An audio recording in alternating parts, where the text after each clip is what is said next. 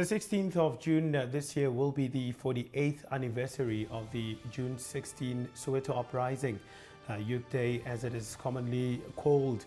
It is a day which South Africans remember the over 500 youngsters who were slain on the 16th of June 1976 when the police ambushed them in Soweto. But do South Africans still value the meaning of Youth Day? We will find out. Good evening. My name is Thabo Molokwane. Welcome to this edition of Soweto Today. Tonight we get to evaluate if young South Africans still see the value in celebrating Youth Day, particularly looking at the crucial challenges facing the education system in the nation, as well as some economic challenges that are unique to young people in the country. Now, joining us to this conversation is Soweto Today, who is the former Secretary General of the SRC there at the Tshwane South TVET College, as well as Boy Kekana, who is a facilitator for primary school programs. They're both joining us in studio this evening. Guys, much appreciated for joining us. Welcome to the show. Thank you. Thank you. I think maybe let's start the conversation by just looking at, if South Africans still value, celebrating Youth Month or just June 16 in general. Maybe let me start with you. In my knowledge, I would say they still do celebrate June 16. They still do value June 16 to the greatest extent. In continuation, I would say that as much as there's still that June 16 vibe, but there's still much more to do into South African youth. So what do you think?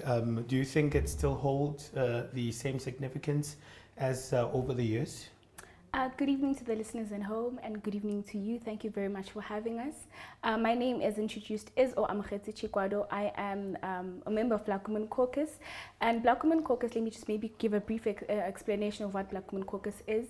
We are a youth-led feminist organization, an intergenerational organization for that fact, that was founded in 2017 in response to the growing pandemic of GBVF in the country, right? And so basically the work that we do is organizing community workers. We organize women in informal settlements. We even organize adolescent young boys and girls, to talk about issues of gender-based violence and femicide and just issues in general, right, that has to do with young people, because like I said, we are a youth-led organization, right? And so going back to your question, is, other young people of South Africa still celebrating, or do they really understand the significance of June 16?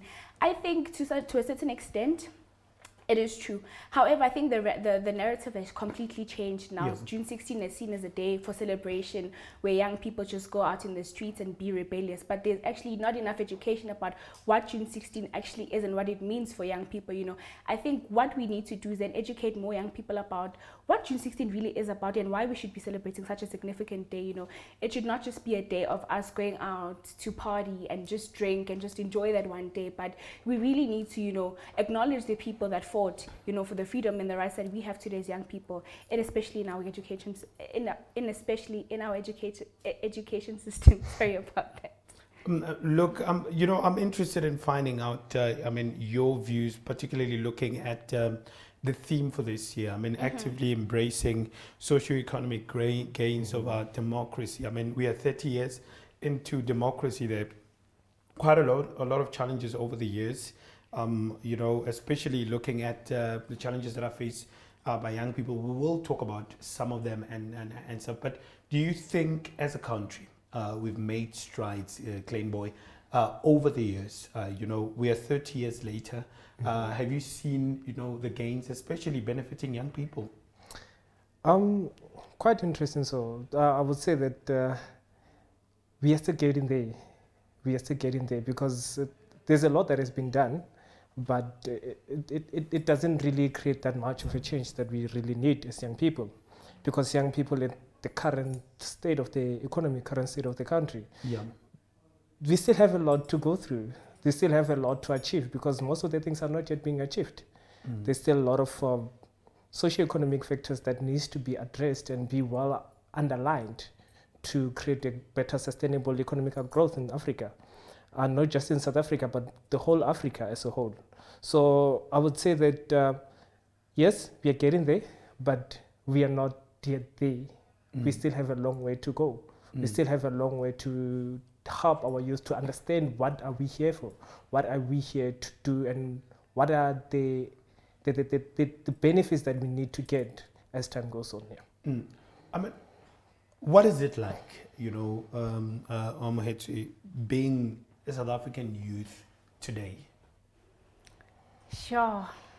I think it feels amazing to know that I have rights that protect me. However, I do feel like those rights have their limitations as well, right? Because with every right comes a responsibility.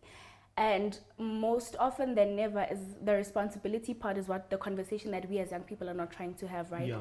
However, we're just so entitled about all the rights that we have, and we expect all things to happen just by the look of it being great, I do believe that South Africa has so much potential to become a very brilliant country, and it all lies in the hands of the youth, And I think our biggest problem now is the fact that many of our young people have this mentality of things being given to them, right? Like I said, that we're a very entitled, country. In actual fact, our young people are very entitled, and they don't want to do things. Instead, they expect things to be done for them. And so this is why it's important for us to even encourage ourselves, even as peers, to get involved in skills development programs so that we can embed ourselves even before expecting change from the country, as from the government or the state, that controls us. However, I do think that being a young person in South Africa is where it's at, because the fun is in South Africa. However, with every fun comes responsibilities, and I think the responsibility part is what we really need to work on as a country. However, I can really say that I am happy to be in South Africa, with its limitations, of course. When we look at the gender-based violence and femicide cases in South Africa growing each and every day, every second hour, every second minute, a child is abducted or kidnapped. And so it also worries me as a young black person, as a young black girl, in actual fact, in South Africa. Am I really safe in this country that I speak so greatly about, because we're such a beautiful rainbow nation country? However, I do feel that in as much as we are so beautiful and we might seem so great to the world, internally we know our problems, and if we don't fix those problems, then best believe we're not going to go anywhere as a country, and we're just going to keep deteriorating as a country. We're going to pocket that. My guest tonight is Wamohetsu Chikado and Clean Boy Kekana, talking about all things youth issues and also advocacy as they are running different programs. So we're going to take a quick break. When we come back, we continue with the conversation. Do stay with us. Welcome back. You're still watching Soweto Today. Much appreciated for joining us this evening. Now, tonight we're joined in studio by Wamohetsu Chikado, who is the former secretary of the SRC at the Tshwane South TVET College, as well as Clean Boy Kekana, who is the leader of programs, particularly in primary schools. So they're both joining me in studio this evening to talk all things young people. Guys, much appreciated for staying on. I want to touch on those various challenges that we were talking about. We've highlighted the issues of South Africa being a great country as it is, but there's a myriad of challenges that are facing this country, especially young people. Let's talk about the issue of unemployment in the country. We know that the stats are staggering. 45.5% of South African youth are not working, out of the national percentage of 32.9%. Quite tricky, if you may put it that way, but it's almost half of the population of this country. Yeah. What's your take on that? Okay, when we're looking at unemployment in South Africa, eventually what I will say is that the education system, let's start with the education system. We are more becoming more of a certified than being qualified youth. Yeah. Because we go to varsity, we go to higher learning of institutes to study the theoretical system of education, whereby at the end of the day, you have your certificate, but you don't have employment. You don't know how to create a building in engineering, but you know it through paper, but you don't know how to create a physical building. Yeah. This is what is happening to South Africa at the current moment. This is why when we're looking at the most heavy construction businesses, they're not being done by South Africans, because South Africa at this current state of time, education, it has a big impact. We have a huge gap between the real education and the education system that is highly needed for our people. And when we're looking at unemployment, comparing it to education, it's a big tricky due to the fact that who's going to hire you, whereas we have about 100 people who already completed the same qualification as you. Someone has masters, you did the degree, you did a diploma. Who's going to hire you? Let's look at it in that senses. We have a lot of qualifications that are there, but I don't think they're necessary to be there, because if we were investing into educational system that allows people to be more into practicality, into skills, they'll be able to start their own businesses. And unemployment wasn't going to be there at this current state of the economy, because there are a lot of skills out there, but they don't know how to challenge those skills. Okay, let's talk about this. You heard what Clean Boy is saying. It's an issue of lack of skills in the country. People would have the theoretical knowledge, of a certain job, if I may put it that way. But when it comes to the issues of implementation, is a major problem. I mean, you are from a TVET college. Obviously, there's a lot of practical work that goes into TVET colleges and stuff. But it seems like you are being overlooked as TVET colleges in the country. Sure. I mean, before I actually left the TVET, or when my term as SRC SG came to an end, one of our biggest programs that we were trying to push was this TVET Rise thing. But people didn't really understand why we kept saying that the TVET sector needs to rise, because number one, we are a very undermined sector. And we're not just undermined by people who are in university or other people, but we also undermine ourselves as a sector because of what people say to us as TVET students, that we're not employable because we didn't go to a traditional university, or because you come from a TVET sector, you did not meet the requirements to go to university. And that's not the case for the rest of us. Most of us went into TVET sectors because we did not get space into university. And so I can gladly say that what we gain in TVET sectors or in a TVET college, the skills that you are able to acquire at a TVET college are much more better than what you are able to gain at a traditional university, because what TVET colleges does is that they give us theory but also back it up with practical work. So TVET colleges actually train us for workspace, and TVET colleges actually produce very employable young people. In actual fact, the only limitation there is the gap between the TVET sector and traditional institutions of higher learning. And I do think that people, need to be encouraged to go into the TVET sector. It's not the end of the world if you're unable to go into a university because of the title, I'm a university student. Look into other, aspects like the TVET sector, where you are able to get practical workplace experience, and also another point is that how we can also bridge the gap between unemployment and young people being at home and not doing anything is also encouraging these young people to go into these TVET sectors and learn practical physical skills, because the requirements of a TVET sector are as minimum as grade 9. So you find a lot of young people say that I don't want to go to school, or I feel like school is not for me. But why not tell your child about the TVET sector, or why not preach about or educate people about TVET sectors where they're able to go and learn things what they physically and some way contribute to the economy and create jobs, because of the skills that they were able to acquire. Clean Boy, before we go to the ad break, this one is particularly for you. South Africa faces a reading crisis where, according to stats, 81% of South African learners in grade 4 cannot read for meaning. So meaning that they cannot read to understand what is in the text. You've been running, being involved in programs in primary schools. What are the challenges that you actually find when you are dealing with those programs in primary school? Okay. When we come back to the primary sector, I think the most challenging problem it's the way of teaching. Is the way of teaching, because the concentration span of a young child is different from an adult. We can't force a small person to try to educate herself similar to a person who's in high school. Besides the sense of teaching that we have in primary schools, the society by itself, it doesn't support the educational structure. This is why we as young people, we need to come back and join hands to assist one another, because the young ones, when they reach home, it's more like going to play, going to watch cartoons. We are more invested into things that are not necessary for us. But what does the language do? I mean, sometimes you go to your primary schools in townships, and then you're being taught English, but the educator also mixes the language with the language from that community, maybe either Tswana, Sotho, or Zulu. Yeah, it also creates a confusion in the thought of the man. This is why most of the time when they start writing, they mix the language, because it creates a sense of confusion.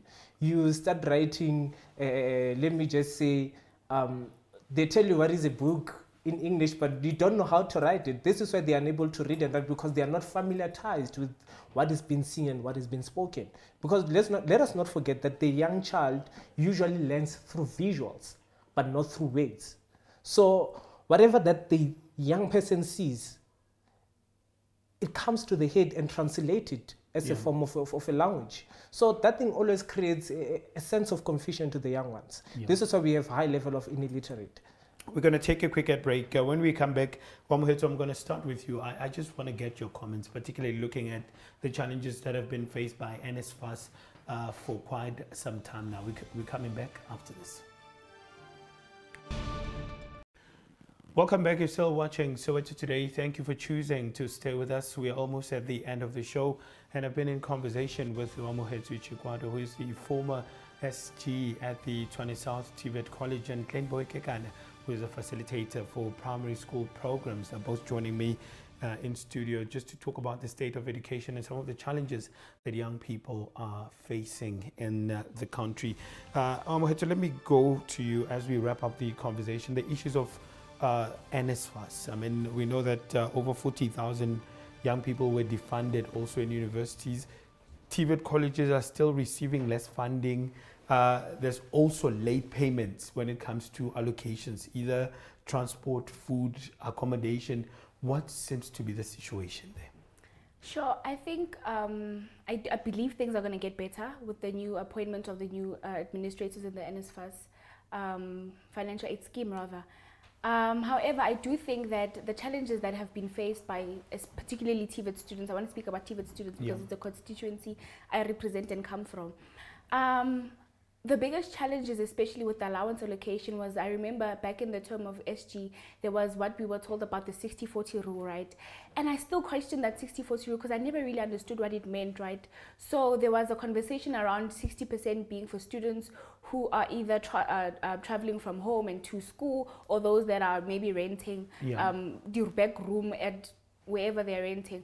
Now, the problem comes when NSFAS does not pay for that month and you are renting at somebody else's residence, and you obviously when you come in you sign a contract that does not mention anything to do with NSFAS. However, you are a beneficiary of NSFAS, right? So now the challenges come in when NSFAS does not pay off those allowances or pay off those rental fees. Who then has to pay for them, right? And so I remember in the past there were a lot of cases where students were kicked out of their residences because they could not pay for rent because NSFAS did not pay, you know, for their allowances.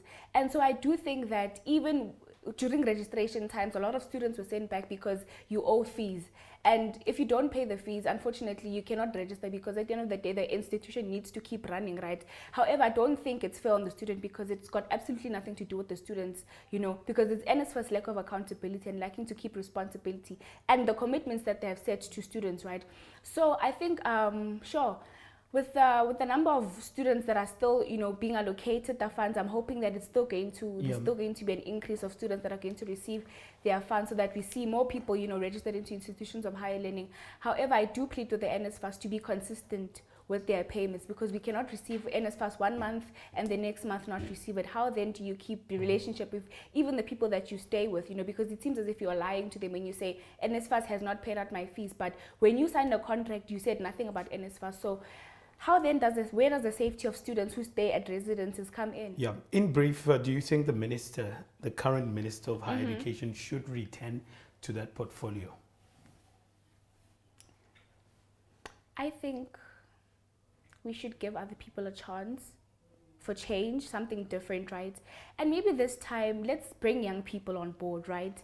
Let's bring the people that are actually going through the problems, right? Not necessarily the problems, but let's get the representatives, students from the Fees Must Fall, could be the ones that are going to represent us and maybe sit in executive boards of the NSFAS, because they know the struggles of the students rather than somebody who does not really, who's never been affected by the NSFAS. So maybe let's consider a collaboration of young people. We're not saying that the current or the former minister of NSFAS or the higher education minister rather should leave. However, we're saying deputize a young person. Let the young person learn from you, and let's see what happens from there. Boy, I want to bring this one to you. I mean, there are issues on the ground at primary school level and stuff. What is your wish for just basic education in general in this country? We still have young people that are still crossing rivers, trying to access education.